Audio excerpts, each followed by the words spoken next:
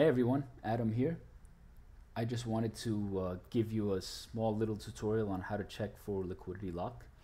If you're new to crypto, you're new to the shitcoin trades, Binance and Uniswap trading, I'm just going to show you how to check for liquidity locks so that you don't get rugged, right? And when you get rugged, you have a coin like this where we have a liquidity pool, and what happens is the owner of the token, the dev, ends up pulling this liquidity, so there's no more liquidity to trade on, right? He pulled all the liquidity, so you just pretty much lost all your funds. Anything you've invested is now lost.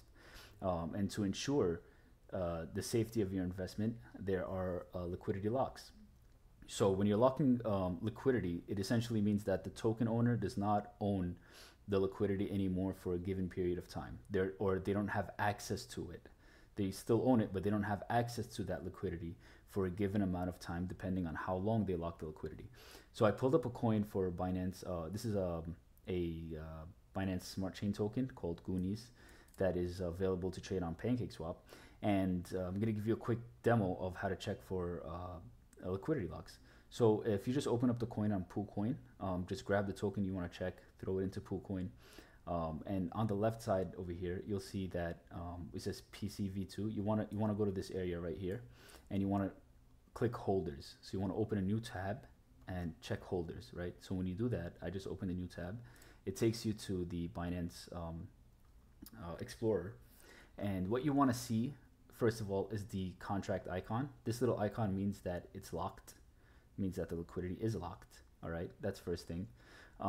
If you don't see this contract icon, that means that it's unlocked. So we see that 92% of the liquidity here is indeed locked, and 6.5% has been burned. So if you don't see the contract icon, but you see that over 95%, over 90% of the liquidity is at the zero address, right? This dead address right here.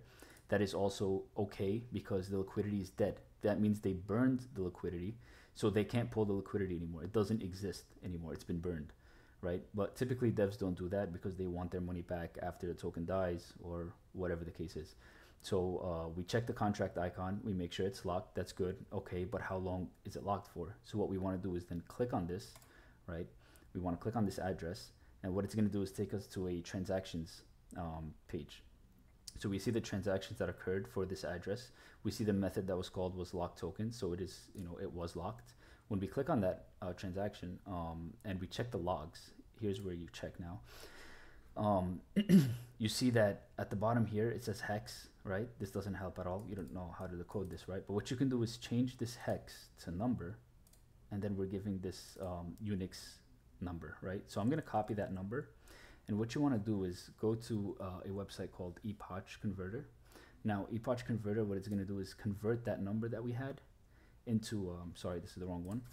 It's Epoch timestamp. So Unix timestamp, and I'll drop a link to this Unix timestamp in the description.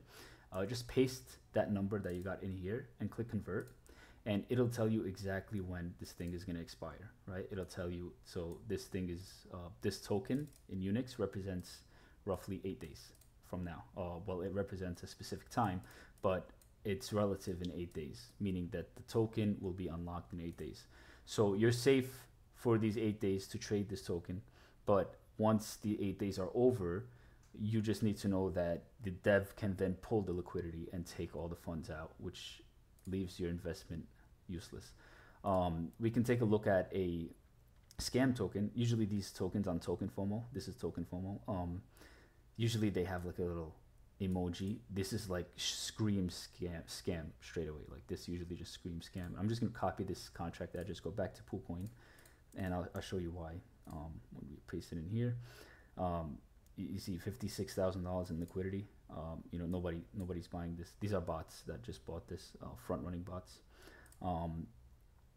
If you're looking for a bot, I'll leave a little caption icon for you to click somewhere on the screen so that you could see a bot that you can use if you like using bots. But anyway, if we click on holders, well, first of all, PoolCoin is already telling us that an unlocked wallet is holding 100% of the liquidity pool, right? So already red flag right away, right?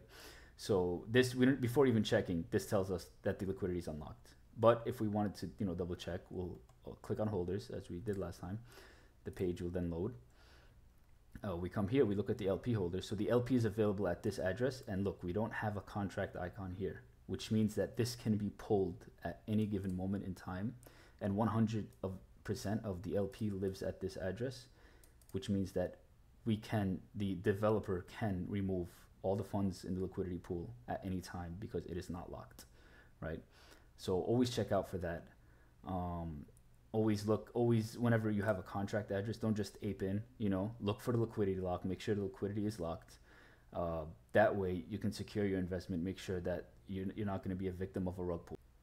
So yeah, feel free to, that's all there is to it. Really check the liquidity pools. So I'll be releasing more videos like this to help keep your investment safe, to get rid of any scams, any rugs that are occurring, to help you get educated on how these scams are pulled, how to avoid them, so that you can actually make money on these things. Because it's very easy for scammers to push up tokens like this, leave the liquidity unlocked. You go in, you see 56K liquidity, you think it's safe, it's really not. You throw in some money and then they end up pulling the whole thing, right? So stay tuned for future videos helping you secure your investments. And make sure you subscribe.